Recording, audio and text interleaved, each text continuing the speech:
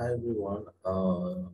Today we'll be discussing about an introduction to an e-commerce, and we'll just go with our curriculum. So based on the curriculum, so we'll be discussing about what are the topics which comes under the unit one, and I'll be explaining you the topics in detail. So, about an introduction to e-commerce and the technology infrastructure, as per our curriculum, first we'll be discussing about the basics of e-commerce. So, basics of e-commerce in the sense of what e-commerce does and what is the difference between traditional commerce and e-commerce, and then what are the types of e-commerce, what types of types or various types of e-commerce, and followed by working with web, and we will also discuss about an HTML markup for the structure, and also we'll create a simple web page for an e-commerce site. So here we'll be discussing about a simple basic HTML tags to develop a simple static web page by using a text and adding some links and adding some images and table markups, forms, and also we'll be discussing something about what I mean by HTML5 and the difference between HTML and HTML5. So these are all topics that we'll be discussing in the first chapter. So let's go into the introduction part of e-commerce. So first we have to know the definition for commerce, and then we can proceed for a traditional or electronic commerce. So first, what do you mean by commerce? So commerce is nothing here buying or exchanging or buying or and selling the goods to the consumers, right? So that is something we call it as a commerce. So for example, uh, if you people are going to the shop and getting some product by paying the money, or you are giving some raw materials to the manufacturers or something, you are trying to buy or sell the product. So might be a consumers can buy the product, consume the product. So which means the users will buy the product and retailer will sell the product. So that is something we call it as a commerce. So in terms of electronic, if we perform buying and selling of goods. So which means through by electronic media, we'll be performing a buying and selling of goods. So we call it as an e-commerce. I hope you understood, right?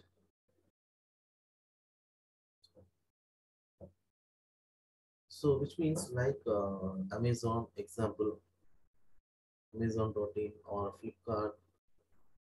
So whatever nowadays the people started to use more through online, right? So even the things that you're performing with are not only for buying and selling the goods. So even if you perform some online transaction, so which means like when you type www.amazon.in, so it will go for the home pages, right? So you will be selecting some products and you'll be adding to the cart and you will click on the buy the product, right? So when you click on that buy the product, it will be asking for your bank accounts details, right? So either it will be asking you for whether you're going for a new pay payment, or you're going for some credit card or the debit card, or you're going for cash on delivery, right? COD. So you will be getting various modes of payments when you speak about the online transactions. So by the time you have to you have to choose any one of this payment and you have to go for the payment gateway. So there will be going some sort of transaction will be happen between your when you enter your card details. So it will be sent to their third party server bank, and that bank will send the information to your bank, and your banks will authorize the amount, and once the amount has been authorized from your account, so you'll be getting the successful payment as a message screen, and the product will be added onto your purchase, right? So this is what exactly the Amazon or any e-commerce sites works, right?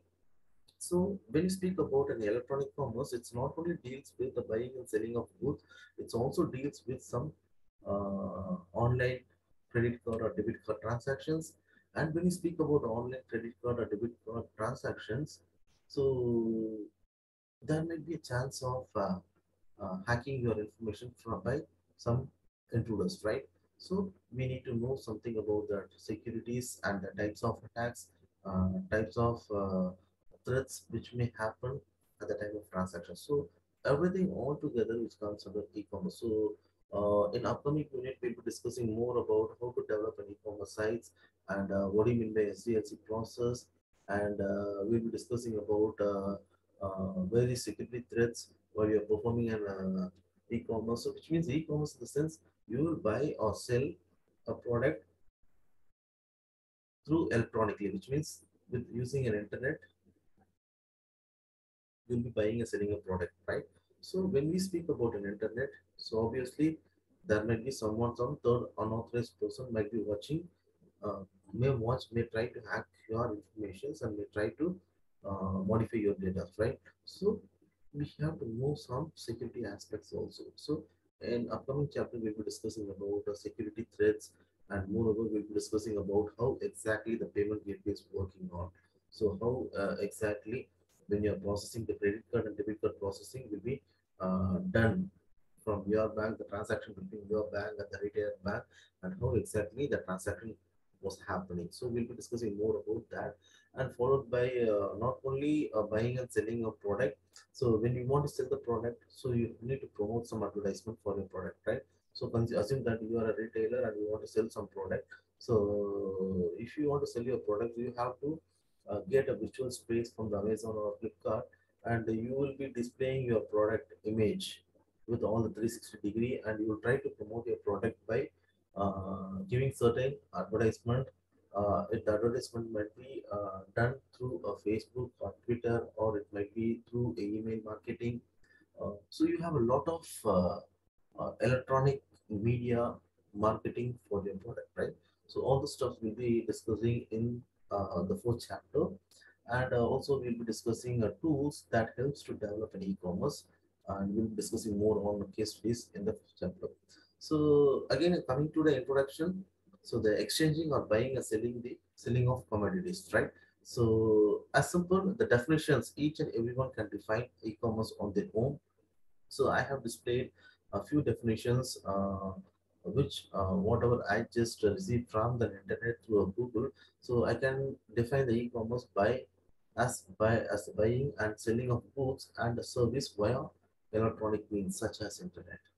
So this is what where I can give us a definition. Even if you want to give some certain type of definitions for an e-commerce, it's brilliant good, but try to understand what exactly the commerce does and what do you mean by electronic and what is internet, right? So again, what are the different definitions for an e-commerce from the different perspectives? So here we are just categorizing into four different perspectives. One is communication perspective, another one is business perspective, and third one is the service perspective, and fourth one is online perspective. So in what way they are defining the e-commerce with respect to the communication perspective? So e-commerce is the delivery of information or a product or a service or a payment over a telephone line or the computer network or any other electronic means. So we can define with respect to the communication perspective as like this. And with respect to the business process perspective, we can define an e-commerce as it's an application of a technology towards the automation of business transaction and the workflow. When we define e-commerce with respect to the service perspective, e-commerce is a tool that address the desire of firms, consumers, and the management to cut the service cost while improving the quality of goods and increasing the speed of service delivery. So this is what the definition for this with respect to the service perspective when you are going to define an e-commerce with that service perspective. And when we are going to define e-commerce with respect to the online perspective, we can define it as e-commerce provides the capability of buying and selling a product and information on the internet and other online services. So coming to the point of what in the way the scope of e-commerce is, as I just told you at the very beginning, the scope which comes as marketing, sales, and sales promotions. So it might be a pre-sale or subcontract or supply or finance and insurance, the commercial transaction, ordering, delivering, and payment, and the product service and maintenance. So those are all the scopes which comes under scope of e-commerce. And when we speak about the benefit of e-commerce, access a new market and extending the service offering to the customer and broaden. So e-commerce is not, uh, we are not going to sell a product only for the limited geographical area, which means if I have a shop, I can sell the product only to that physical shop. I'm just speaking about. So before getting to this point, I just want to make one statement clear. So there is a point, something called traditional commerce, and you have to know about electronic commerce, right?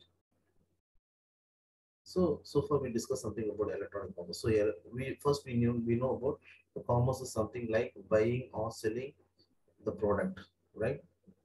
So buying and selling of the product. So but when we speak about electronic, we are going to do a buying and selling of product in an electronic media through an internet. So that's something we call a definition of e-commerce.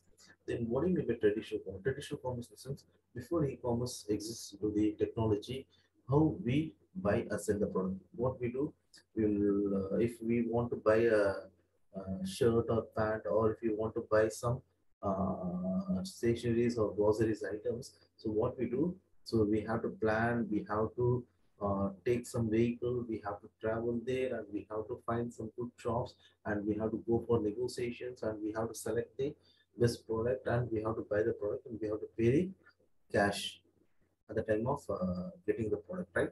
So physically, the person have to spend a lot of time and energy and money, not only for getting the product, and they have to spend more money for the other expenses like the transportations and food and so on, right?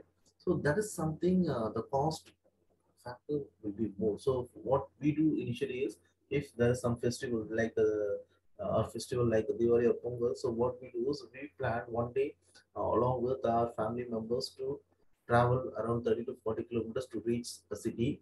And what we do, we will go to the shop, and we'll find some dresses for, and some provisionary items for that festival, and we'll buy that product, and we'll go for a hotel for lunch, and then we have to come back.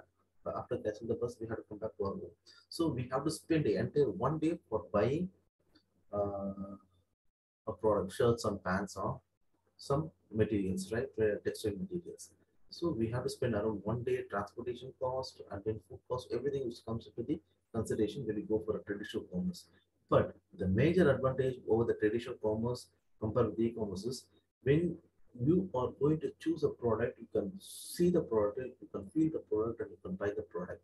But whereas if you go for an e-commerce for buying a product, so you can see only the images and the reviews given by the existing customer, and until or unless it reaches in your hand, you don't have clue how the products looks like. So that is what the major disadvantage of e-commerce.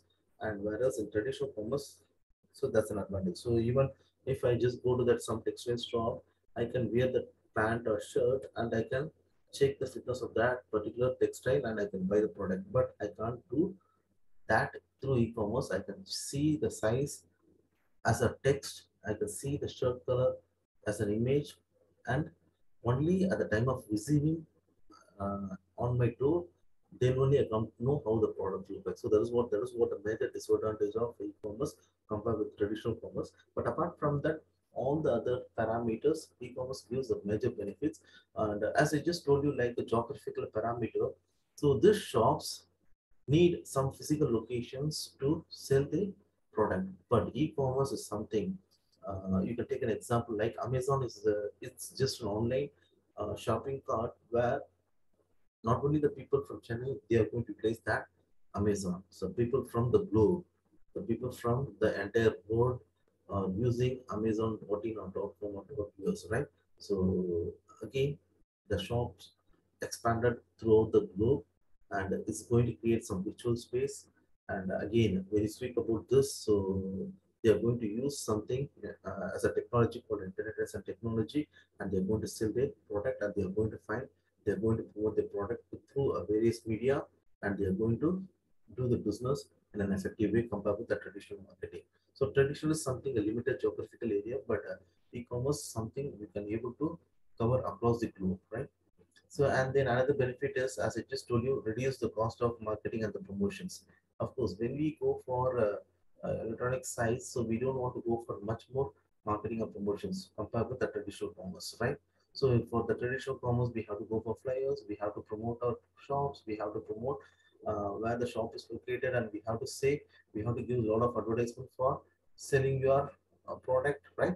So that can be reduced by using. So if we are going to sell your product in Amazon, so you don't want to give a promotion for Amazon, right? Because everyone knows that Amazon is the best seller for e-commerce sites, right? So even if I want to plan to buy some mobile phones, either I can go for Amazon or Flipkart. No other way I can go. I won't go for some other e-commerce sites. So I don't want to sell my product in Amazon. I don't want to give some promotions for my product.